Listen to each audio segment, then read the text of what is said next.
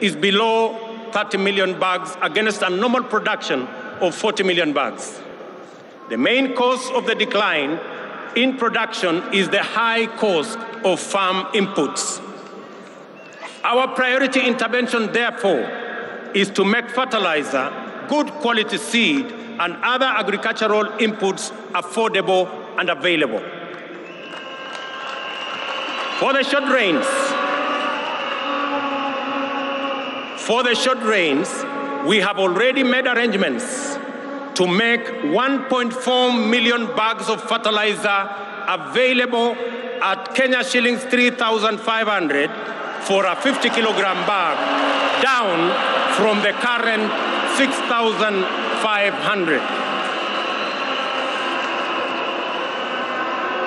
This fertilizer will be available from next week. I appeal to county